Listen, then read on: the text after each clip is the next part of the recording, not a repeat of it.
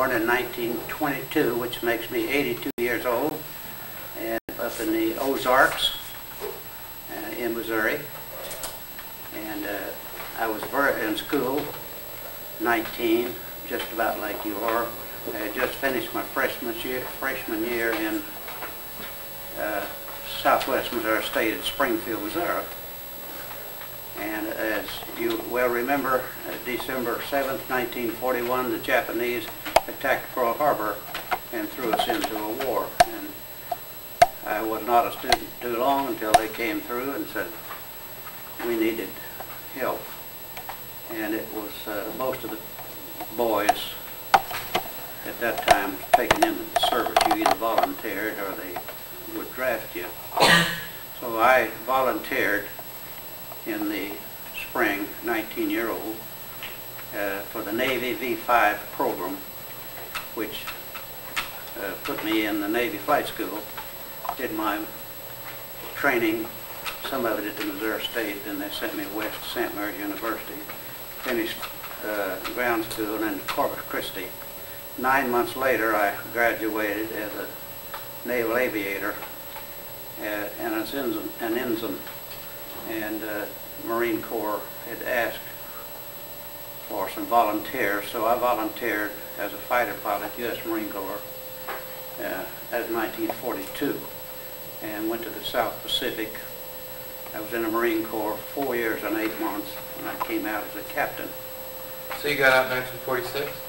You got out of 45. the 45 you Yeah. got out? 45. What did you do after the war? I went back to school, as most GIs did. I went to Spartan School, Aeronautics. Okay. And did you use the GI Bill? Yes, I did.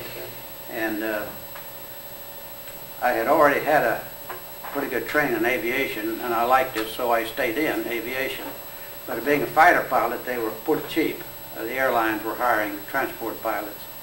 So I went to Spartan School of Aeronautics and got an A&E. What is that?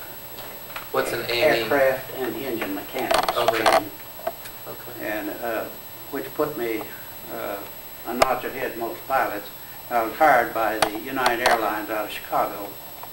I moved to Chicago, stayed there very briefly. I didn't like the area at all and liked the job less. So I went to South Texas and joined up with a pilot that I'd been in service with that had a flight school and a crop dusting business. So I stayed there 6 years, bought the business, and was doing great. And I had a young son at that time. I had gotten married and had a son. He had polio. And a doctor said, you get out of the area, you're not going to raise your son. So that put me out to hunt another job. So I went with Plymouth Oil Company. And while I was in corporate aviation, one of the stops was Tulsa, Oklahoma. And I saw a new airplane sitting on the ramp, and I went over to inquire about it. And shorten the story, I was hired to fly the Havilland Dove for Warren Petroleum, which put me in corporate aviation in the oil company. So I went from Warren Petroleum was merged with Gulf Oil. Gulf Oil was merged by Chevron, and I completed 38 years in aviation, retired in 1979. So your career was in flight? Yes. Your career was in flight? Spent 38 years in aviation. What brought you here to this area? A farm. I lived in Tulsa, and if you are familiar with the local area, the Illinois River is only a few miles from here. And while in Tulsa, I bought a little old hillside farm over there on the river, the most beautiful spot in Oklahoma. And of course got transferred out of Tulsa. That was too good. Got transferred to Houston and spent a little time in Pittsburgh, PA, Atlanta, Georgia, a few of the oil companies that ship you around. And I was in Houston for the second time and facing retirement. At that time I was chief pilot for Gulf Oil, and the merger with Chevron was just taking place. And I was offered retirement. I stayed on another year. I was age 55, which was normal retirement. And they asked me if I'd stay on another year, which I did. And we tried to go back to Tulsa and retire, and it just wasn't the same. So we wanted to be near the place on the Illinois River where my kids dearly loved it. So we moved to Siloam. I had a son in the meantime that had polio, and he was pretty well handicapped. And we come to this smaller place where he could drive a car and participate. Now, when you called me, you said that the way you put it, and I don't know if you were joking a little bit or not, but you said that your family kept telling you, you saw the blurb in the paper about this, what we were doing, and that your family kept telling you should come, and so so finally you called me, and that sort of implied that maybe you were a little reluctant to come and talk about your work experience. And so if that's so, you were a little reluctant. Why? Why would you be reluctant to come? I feel uncomfortable talking about the war, but here, why is that? 60 years have passed. It left its scars. When you take a person your age, expose them to what we were exposed to for over 4 years, you're a different person.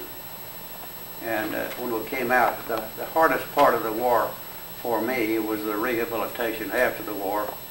To get back, you're completely torn up. What do you mean by that, completely torn up? Well, you weren't happy in the service or out. When I came out, I had 4 months leave built up. I didn't have any time off while I was in the service.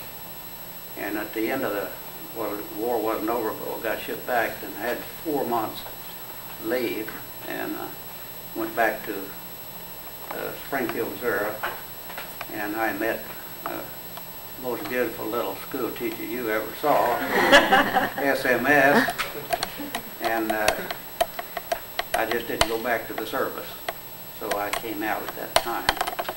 You said that you needed to be rehabilitated.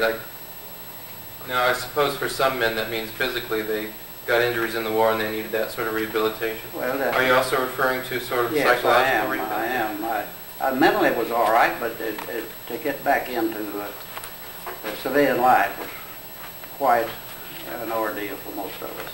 Not only me, but for all of us. I was not physically shot up. It was an ordeal, what, in the sense that in the military you're just given orders and told what to do, and now you have to make your own decisions, or it's an ordeal in that you just had a lot of things in your mind that the people you're working with didn't have in their mind? And what do you mean by that? Well, that's what I meant. No job, and here I was about to take a wife, and really all I was trained to do was fighter pilot, and that put pressure on me. So I went back to Spartan school, and I went to airlines, and that didn't happen. Wasn't happy there. So I wound up in a crop dusting business down in South Texas, still flying, and I spent about 5 years there, because I had a son and he had polio and I had to take him out, so that required another change. When you were flying the dust cropper plane, is that it? Crop duster. Crop duster, sorry. Yes. The crop duster or the commercial airline, did your mind ever drift back to the war? All the time. Still does. A question, a friend of mine, he was here a couple weeks ago. He's a war vet. He served on Okinawa. And he asked other veterans how often they think of the war. And they have a lot of different answers. His response is he thinks of it every day. How would you respond to this question? How often does the war just sort of creep up in the back of your mind? Well, not that often anymore. I want to add real quick, I have the highest respect for the military. They gave me a career. I went in a boy, came out a man. The 5 years, or nearly 5 years that I spent there, was very, very educational. I can't say too much for the military. You said a minute ago, I asked you if you're on the, the various commercial planes, and you're just cruising along, and would thoughts from the war come to your mind? And then you said, yeah, all the time. What kind of thoughts? Well, the guy you served with mainly, or something will trigger a thought on a flashback. What would be an example of a particular event that you might remember, or a particular person? An accident would happen, would cause an injury, and out of there was 36 pilots that was in the squadron, and out of the 36, there's only 5 of us left. And 5 that came out of the war? there's 12, no, there was 15 came back from the war. We lost half, about half. And in the meantime, most of those are gone. There's 5 of us left. And So 5 of 36 still living. Do you get together with their... Well, we did get together, but there's not enough of us now to do it, and most of them are incapacitated. They can't travel too much. The first few squadrons had the enlisted men as well as the officers. Do you remember some of the names of the fellow pilots you know who didn't come back? Any of the names come to mind? Oh yeah, there's lots of them. There's Smith, and there's a Jones, and there's a Jensen, and a Crabtree, and a Smucker. And these are fellows you knew? uh-huh. The Smucker was a nephew of the people who Jams and Jellies. He was a nephew of that family, and he was killed. I like to, well, I don't know if I like to, but I try to have vets talk about fellows they know who didn't come back, not to be morbid, but partly because the students here are the ages of the fellows you knew who didn't come back. And I think it's valuable for them to see that people in their late teens and early 20s can do this kind of thing. And then also just because I think it's a way to honor them. And so you mentioned Smith and Jones and Jensen, Crabtree and Smucker. Would you be willing to tell us something about one or a couple of these fellows? Beals was one of the first guys killed, the first guy that was killed. Beals? Beals, George Beals. And he was a ministerial student and went in the service about like I did, because at that time if you didn't go join something, you'd be drafted.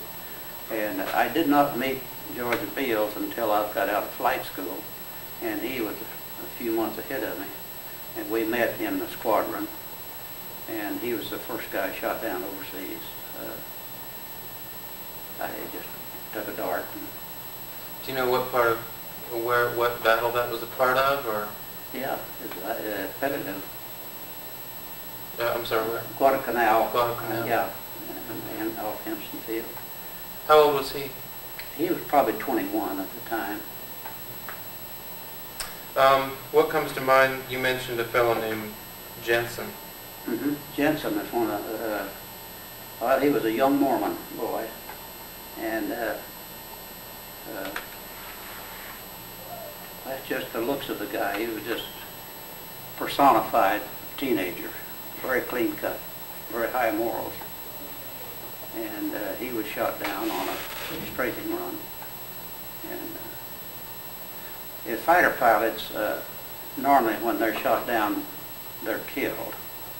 But only a few of them survive. Some land in the water and are picked up. We were fighting a ruthless enemy. The Japanese were very ruthless.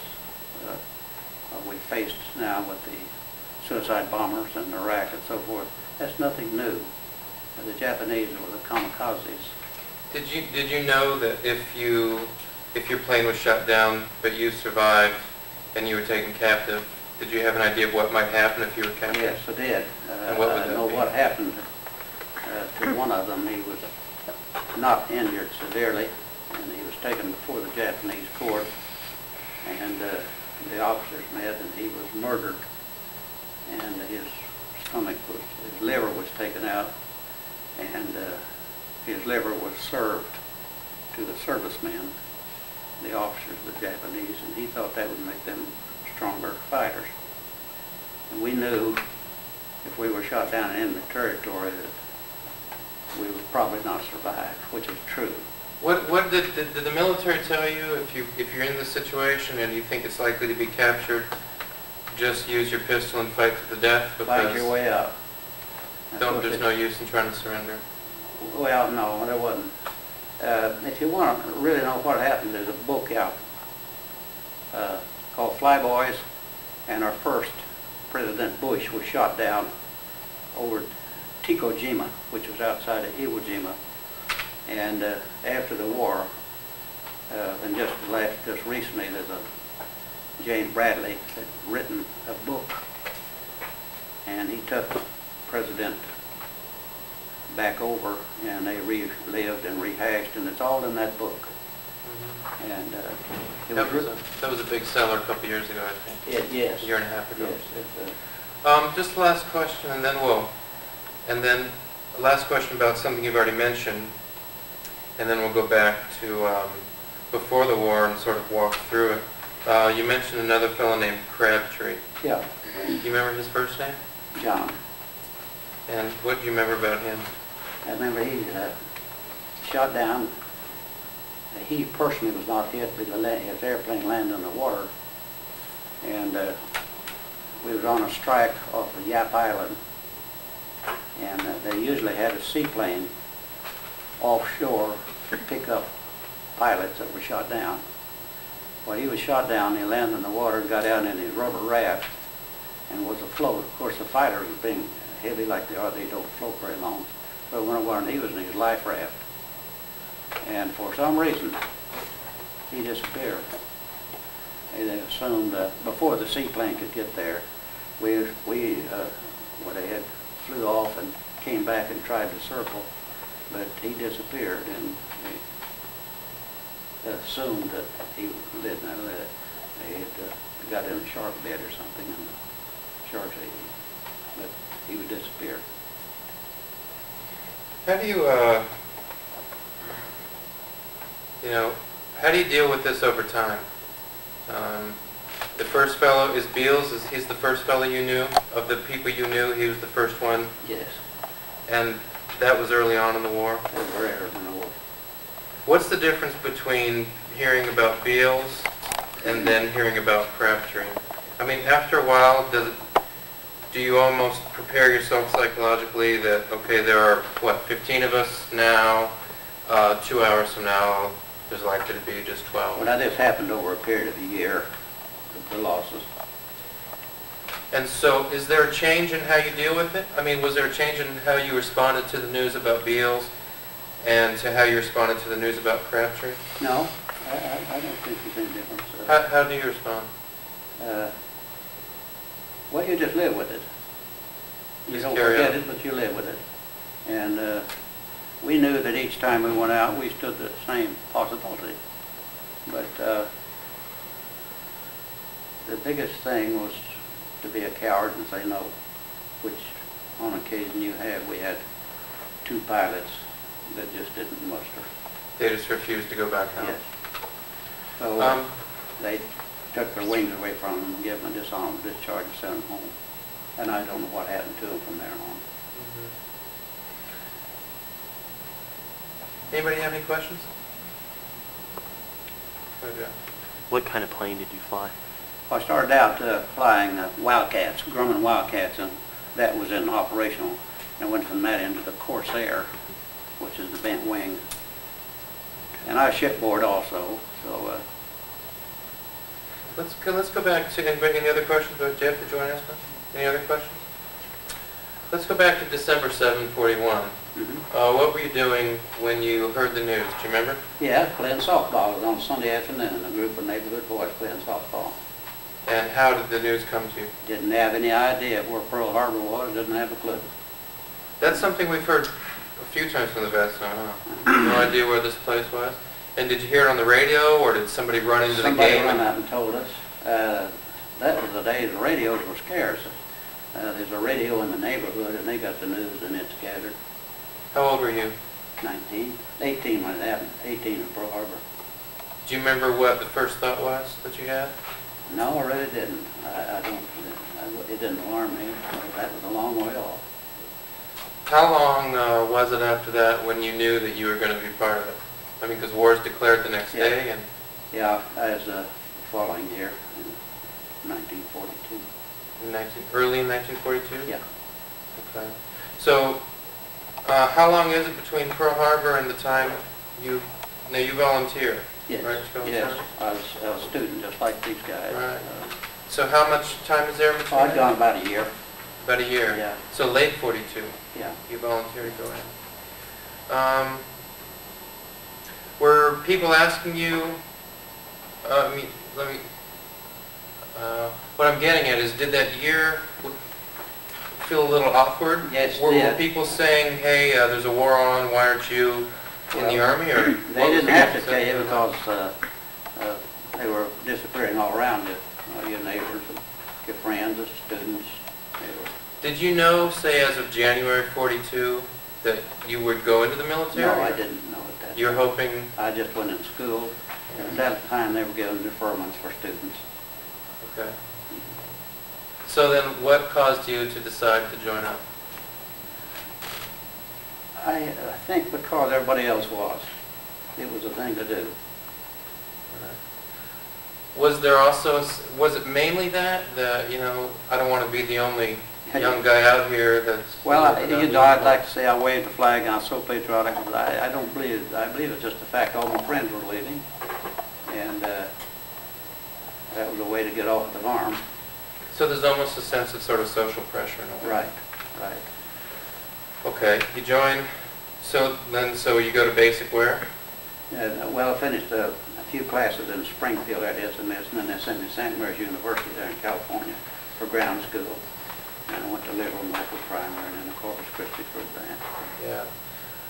What made you decide to go for being a pilot? To be a pilot? Yeah, rather than artillery officer or something else. I just saw airplanes going by and I didn't want to be on the ground troops. I knew that. Called them ground pounders, and I didn't want any part of that.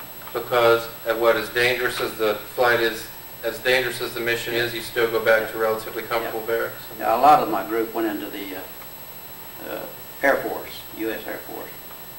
But at the time, the Navy was offering a $500 a year bonus for Navy pilots due to the operation off the ship. They figured it was more hazardous and it was worth $500 a year more.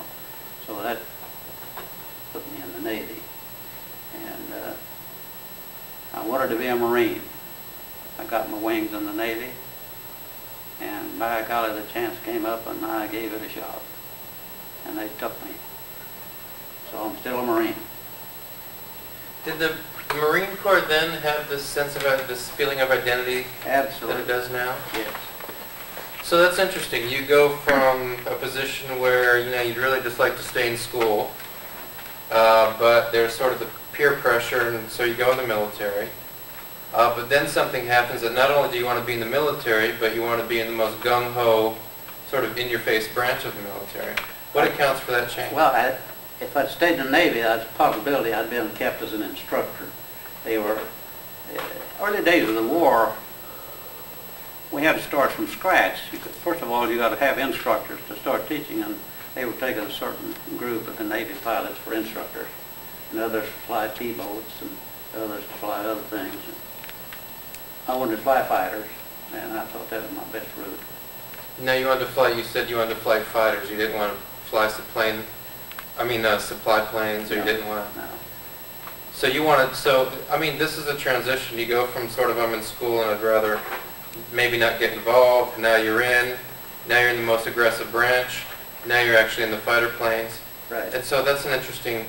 Well, the Navy too, that $500 a year, that was pretty good. Considering your salary was $200 a month, that $500 a year was a pretty good bonus. So the extra money's the lure. Were you also eager though to get into the fight? Yes, first day or two. Yeah. What sort of image did you have in your mind about what air combat would be like before you actually experienced Well, we it? pretty well knew they had film, and there'd been some Navy battles, and Guadalcanal. That probably doesn't mean a thing to you. But Can you tell us a little bit about that, why it was an important battle? Yes. We have a map up here too, if you'd like to use it. Well, the Japanese were winning the war.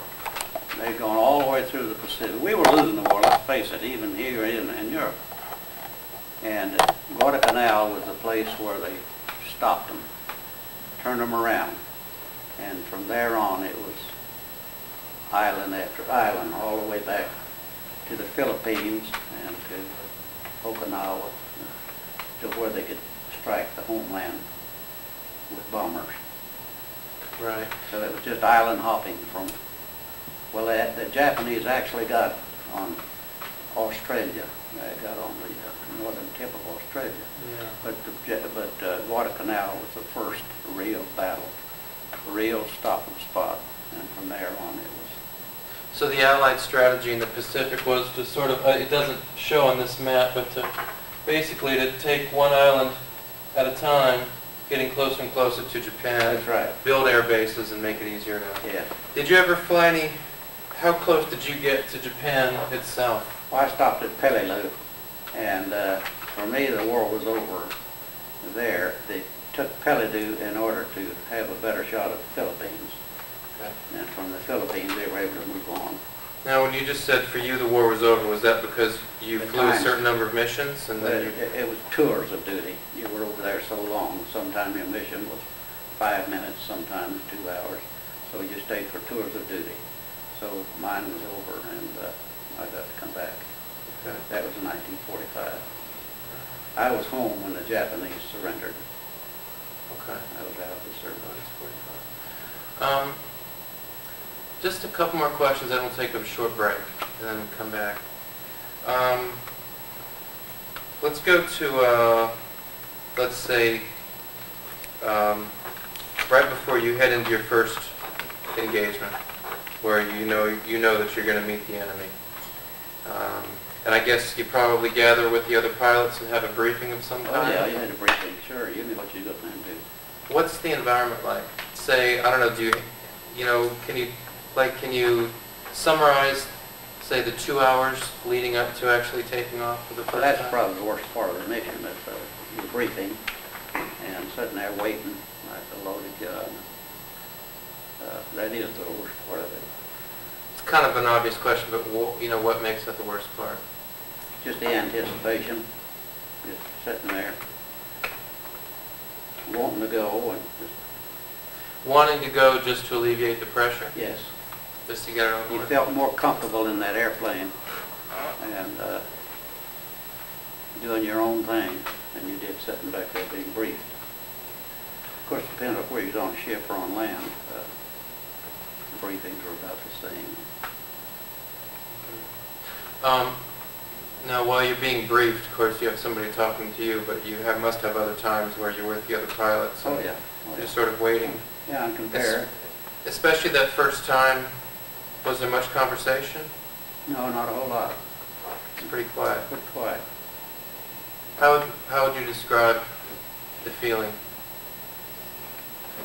Oh, most of them just withdrew and kept quiet, and I can only tell you what I was doing, and I was praying, and I think most of those guys were. Do you remember what kind of things you'd say in your prayers? Absolutely. What would you Lord, say? here I am, and protect me, and forgive me.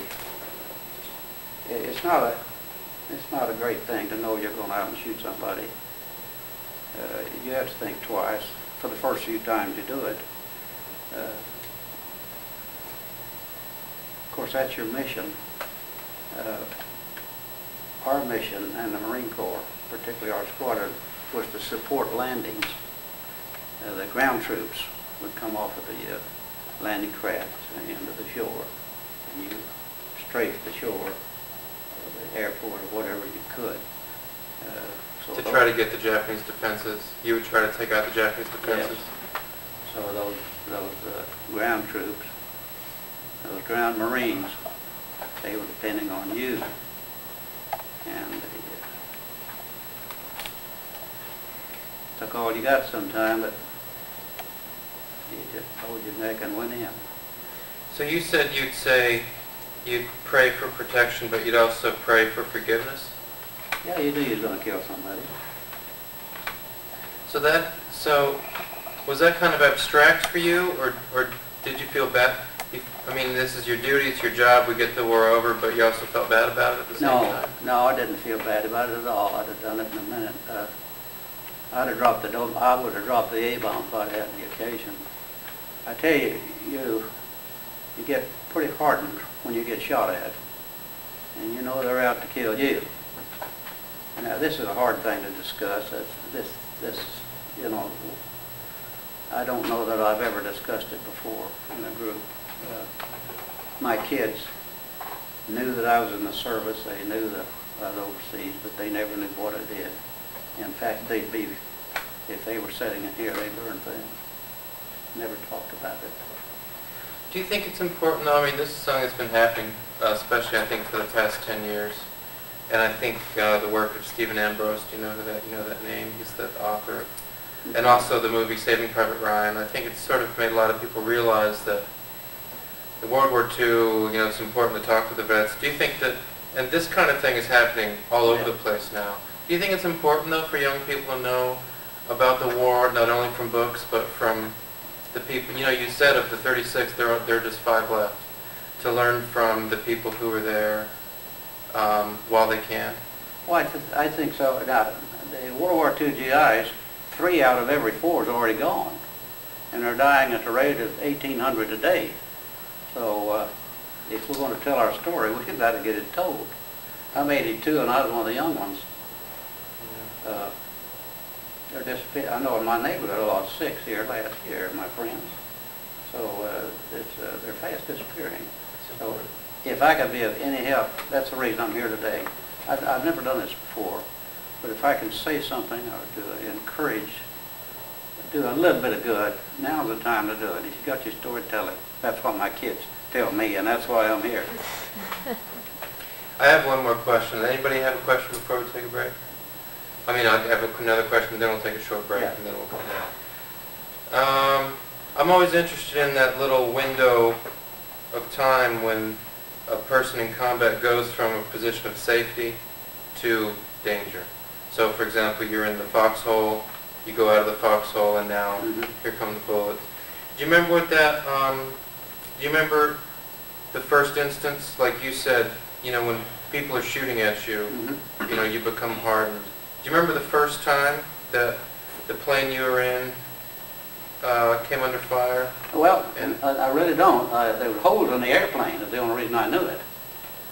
Of course, sometimes you can smell the fire. It got that heavy. They had proximity shells, and you go in maybe of course, normally you're low over the water. If you got a little altitude, they'd shoot a shell that had and it'd burst, and you get the disadvantage of being shot at by several hundred little pieces, and you can smell it. And I remember that very distinctly, that smell of that burned powder. But I never thought ever that I was going to get shot down. I just didn't think that. Did you ever see any other American planes that you were with in a mission go down? Oh yeah, that was not uncommon at all. But you just feel sorry for them and keep going. Yeah. But even though you saw that, sometimes veterans say they have this sense of invincibility, it won't happen to me.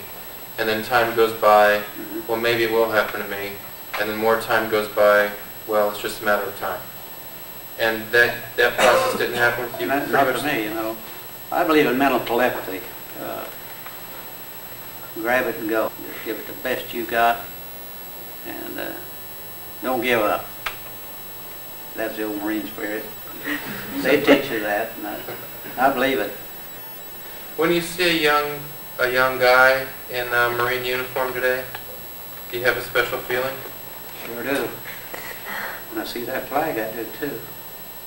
You ever go up to a young Marine and say anything? Well, if it's thanks for serving. Okay. Any questions before I take a short break? All right. More so, yes. Anytime you face danger, you're going to, if you're smart, you're going to pray. And I did it unashamedly, even in training. The Lord helped me get through this. And I want to throw in a thing or two right now. If you're asked to serve, go in and give it your level best. Go to the best. They have the best schools in the world. I don't care in what area you go in, they're the very best. And we have so many guys go in and don't take advantage of it. They want to go in as a guard or as something. we go in and, whether it's computers or aviation or,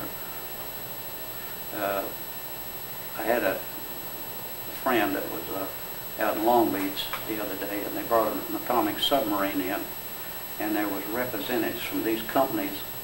As soon as those sailors come off of that atomic submarine, they try to hire them. Those guys are so well trained, and they have so much knowledge that industry wants them. Now, when I came out, there's so many pilots that there just wasn't enough airlines to go around. But as it thinned out, a lot of people didn't want to fly anymore. And I went into the crop dusting. Rather than go airline, I went into the corporate world, and it was very good to me. In the war, do you remember chaplains being much of a presence? Not where I was. Now, there's one on ship all the time, but I did not see one when I was land-based. Okay. So, when you were getting ready for a mission, there, so far as you remember, there wouldn't be a chaplain around. Do you want to talk before you head out? No. Any sort of impromptu services, or No. when fellows get together? So even if there was a lot of prayer, it was very individual. Very much. And very internal. Yes. What did you think about, now, did you ever get into dogfights in the air? No, my job was landing support. Okay. So, whatever's coming at you is coming from the ground. Well, not necessarily. We shot at from other fighters. Okay, from Japanese fighters. Yeah, but see, the Marine Corps was supporting the landings, and the Navy was taking the aerial, so they were used to taking care of the Japanese aviation while we were supporting the landing. You said doing it, yes, sir? Yeah, did you ever fly off aircraft carriers? Yes, I did. Did you ever fly off just the ground? Yes, land-based and sea-based and carrier-based both. Was your carrier ever attacked? Yes. And did you have to scramble? Yes. Which carrier was it? I was on the Enterprise for a while, and Rudyard Bay and the Coagulant. I was on 3 different ones. The Rudyard Bay and the Coagulant were jeep carriers. They were used mostly for carrying Marines landing support. Can you sort of walk us through that? Let's say you're on the ship, and I imagine it's quiet, and then general quarters goes, and then a battle ensues, and then sometime later the battle's over, right? Just the first one that comes to your mind, general quarters, off you go, and now we're into battle. Can you just sort of walk us through that? Yeah, we're assigned, if you were to make the scramble, you knew it. You knew it. You had a lot more pilots than you had airplanes, so you weren't all in the air at one time. So you usually assigned a certain period of time. You had to scramble, you may not be on that. So. Yeah, did you have to scramble when the ship was actually under attack? At times, yes. Do you even think at all, or is it just all training? You react to training about 100%. Your reaction just follows what you've been taught. And it isn't that bad. I don't want to make it sound that bad. Certain parts of it's enjoyable. What certain parts of what? Well, R&R. I got to Australia twice, and I was in Peleliu at the time. You got 2 weeks R&R. Well, you couldn't come home, so you were on the island, and you had to get the best way you could to go where you could. And I wanted to go to Australia, so I kept transport to come in. Where you going, buddy? And he'd go to an island. Well, that's a little closer. So you got to Australia, stayed a day or 2, and then you had to worry about getting back. Oh, so that's how you spent your 2 weeks? Sometimes it did, yeah. Yeah, in transit. If you, Was there ever a concern about whether the ship you were on was in good enough shape to land on again? To come back to? And was that... well, yeah, that was always concerned. I was more land-based than carrier-based, however. Okay. But there's always a possibility that you come home and be a hole in the runway or something. And what would you do in that case? Just bail out? No, you just land best you could. Oh, okay. Yeah. Still in the plane. When you bailed out, that airplane was gone. You didn't want that to happen at all. Save that airplane. Any other questions? You said a little while back that you would pray for forgiveness because you knew that you'd kill people that day. But then you said a couple minutes later that if you had the opportunity to drop the A-bomb, you would have. Yes. So the question is how, and that's very common. I mean, you know, there's nothing unique. I mean, from what the vets say, there's just that sense, especially in the Pacific War. What did you think about the enemy at all? I mean, what sort of words at the time, if somebody said, well, you know, who are those people that you're fighting? What kind of words would you have used, say, in 1940, early 43? Well, you knew what they were. They were ruthless killers. They had no morals. They were kamikazes. You know, this is nothing new with the war they're fighting now, where they give their life to kill somebody else. The kamikaze, he would take his airplane, dive into anything he could. Did you ever see kamikazes in action? Yes. And they would, in one case, I had a friend named Sam. I'll call him Sam, and later they called him Sad Sam. He was shot, the airplane shot down, he bailed out, and the Japanese buzzed him, cut his legs off with the propeller. And things like that happened. And we knew if we were shot down and landed amongst the Japanese that our chances of survival were very, very, very thin. So, Do you think when the average soldier in the Pacific, or the combatant in the Pacific, is thinking about getting the Japanese, it has to do with getting the war over, right? The more of them we knock out of the way, the sooner the war's over. mm-hmm.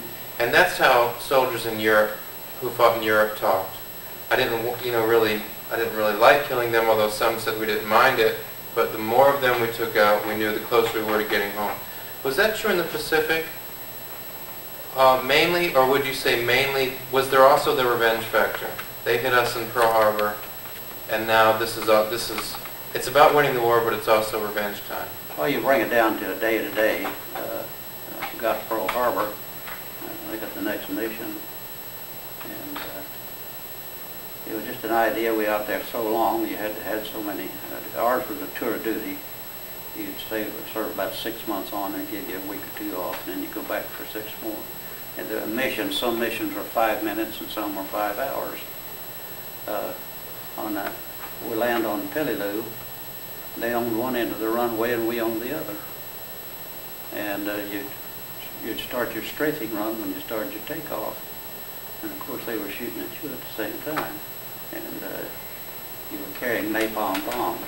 So they'd go up and make you run, drop your bomb, come back and land short, break it. And, but that was just a mission. That was load up and go again. Did you feel, you said you would do support runs when the Marines were charging the beaches? Yes. Did you feel fortunate in that, well, I'm strafing these guys and I'm in a little danger, but I'm in a lot less danger than those guys hitting the beach? Yeah, I felt much safer, much better off. Could you ever see as you were flying over what kind of trouble the Marines were in down there? Well, sure, you can see it, definitely. You can see the landing craft that didn't make it to shore. And, what would happen to them? well, in the water. Some of them were picked up and some weren't. I hate to inject this now, but there's been a few over 1,000 deaths in this present battle that we're fighting. In the Battle of Iwo Jima, there was 5,000 before they ever got on shore. It's just completely different. When a guy gets killed, and you could know it, pictures in the paper and all that. In World War II, they killed them in the thousands, and it was just that way.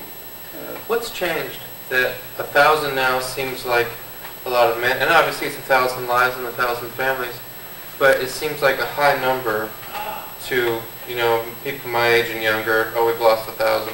But in a single, as you say, in a single battle in World War II, the U.S. would lose, 5,000, you say, before they even hit the beach. What's changed in American society that there's such a low tolerance? The press, I think it's... What do you mean by that? Well, somebody shot, they put his picture in the paper, sent it home and all of that. That was unheard of in World War II. You went to war and you stayed. And you stayed till it's over and they sent you home. And we only had a couple of turncoats that I know about. There were 2 pilots that just couldn't cut it. So they discharged them and sent them home. We had a veteran here a couple of weeks ago, or maybe last week, who said that if the television cameras had been around in the Second World War, that the public wouldn't have tolerated it. Do you agree with that? I expect that's true, yes. Yes.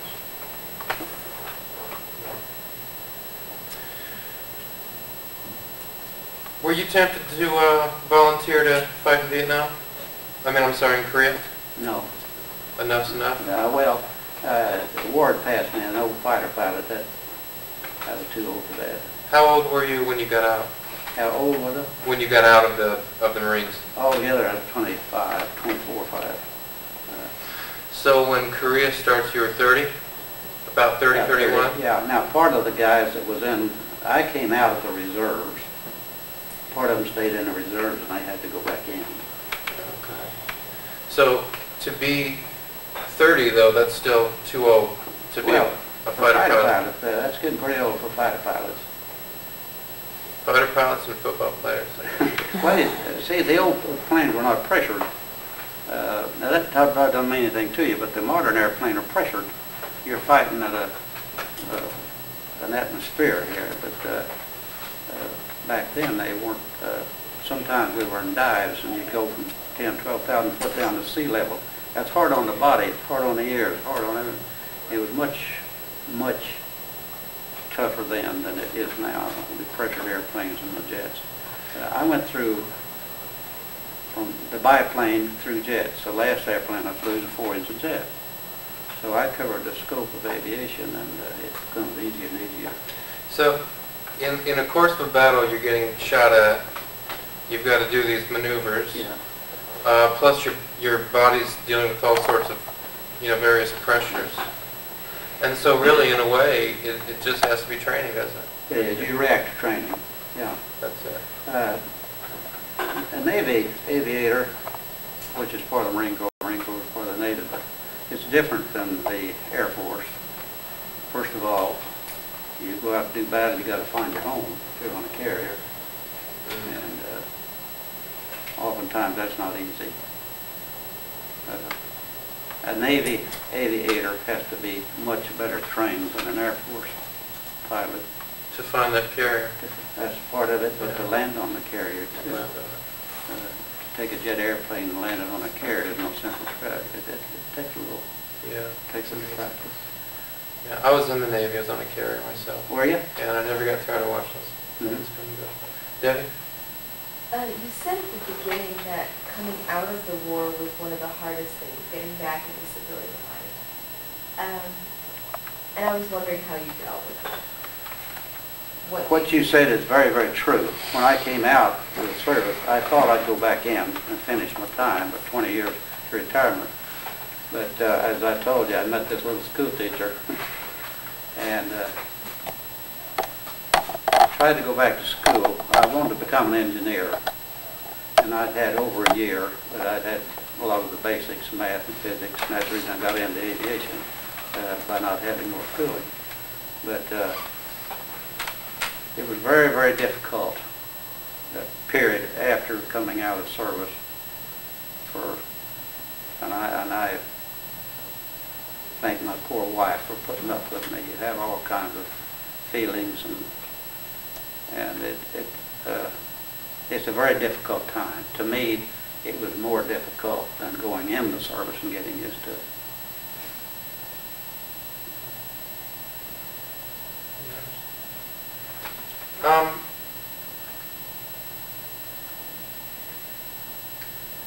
Vietnam comes around, and by then you're what, in your mid-40s then, when Vietnam comes Yes, around? too old for that.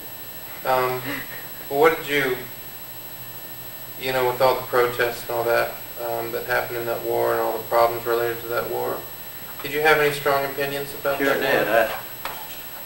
did. We were sent over there to fight and to treat the poor guys that went over and did their very best. Lost so many that were not received back home. That was just very, very difficult. We were received as heroes in World War II. And, but the thing that I get now, after we came out of World War II for a couple of years there, it was completely unsettled. You're trying to get back everything, get back, factories get back to making goods, so but then for about 60 years we heard nothing as a veteran. It was not talked about, it was not, maybe so in school or something, but it was sort of forgotten. I was never asked until just recently to come to a group like this. Why is that, do you think? I don't know, and personally I didn't know what to expect. I was asked just recently to go down to primary school for the second graders. To go talk to them about the war? Yes, the teacher. Have you done that already? Yes. And what did you say to them? Well, I just told them I flew airplanes. And, Leave out the details. none of the details, of course. They had lots and lots of questions. Was you scared? And first question was, who shot at you? And did they intend to hit you? And all of this. And Or were they just playing? after the class, oh, it lasted about 4 or 5 minutes, an hour. And later on, I got a letter from each student in that class, their reaction. One little boy said, "I'm glad you rode a jet." Well, of course, jets were unheard of when I was in service.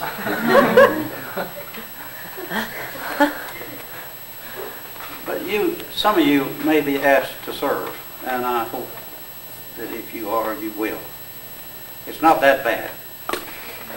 Best schools in the world, and you'll be the best trained in the world.